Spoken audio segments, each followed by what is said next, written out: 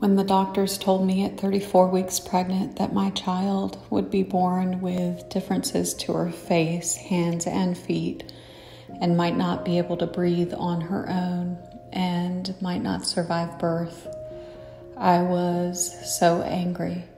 I was angry that they missed all of these issues in my previous ultrasounds and that I was given no choice but to face these challenges.